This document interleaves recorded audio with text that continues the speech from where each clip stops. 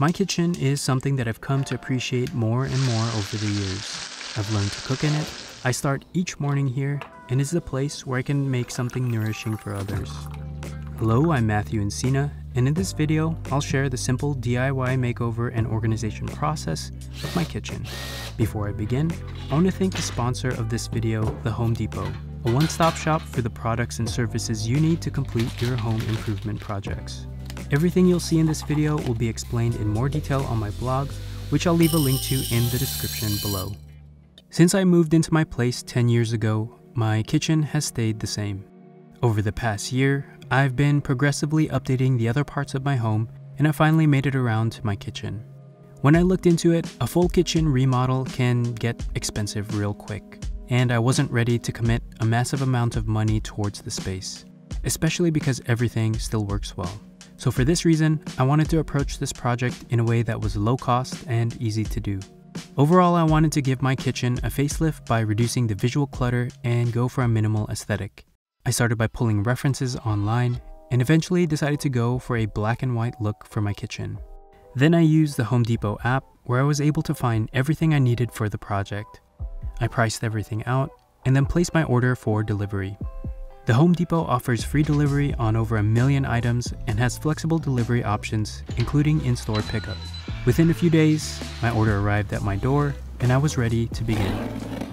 I started with my kitchen backsplash, which I wanted to update with white subway tiles.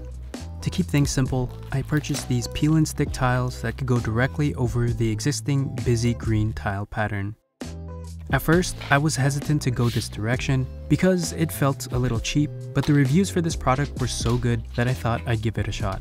The process for installing these is pretty straightforward.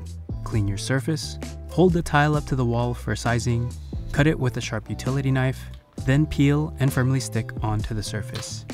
If you make an alignment mistake, you can easily peel the tile back off and adjust it. I have a few tips if you do this yourself. 1. Change your blades often. Always use a sharp blade to keep your cuts clean and avoid frayed edges. 2. Order a little extra material. I made a few cutting mistakes in the process. Luckily, using the Home Depot project calculator, it recommended I order about 10% more than I needed.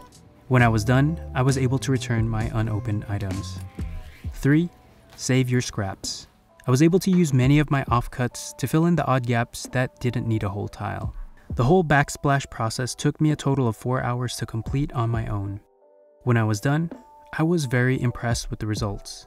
It immediately brightened up the kitchen, and from afar, you couldn't even tell that these weren't real tiles.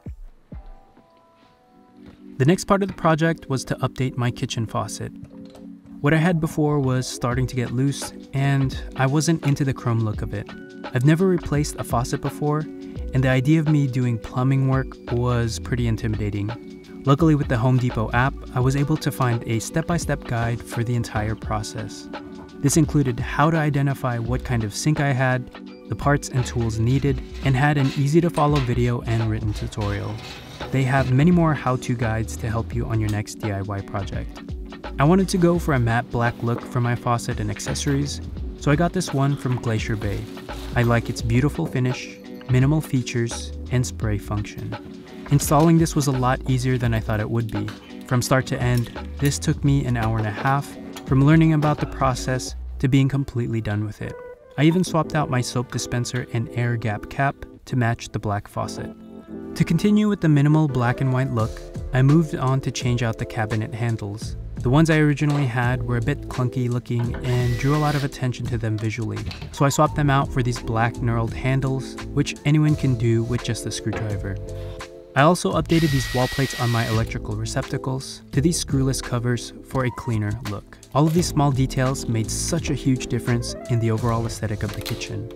This, along with the white subway tiles, simplified the look with less visual clutter by creating clean horizontal lines. The next part of the project was to update the overhead lighting. Originally, I had these old CFL can lights that were so harsh looking. Luckily, with the help of my brother, who's an electrician, I was able to upgrade these to smart LEDs, which were much softer in appearance because they were diffused, dimmable, and I could fine-tune the temperature of them from my phone. The last part of this project was to clean, organize, and style the kitchen. I thought this was going to be the easiest part, but it ended up taking the longest. I started by doing a deep clean of everything, scrubbing off old grease off of my appliances, and thoroughly cleaning all of the surfaces.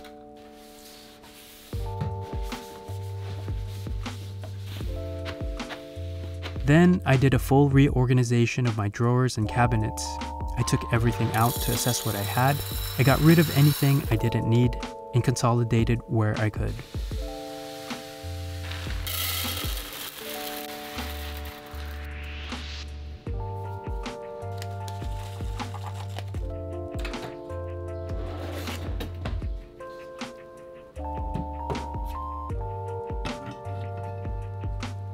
I then installed a few drawers and accessories in my cabinets to make better use of my space.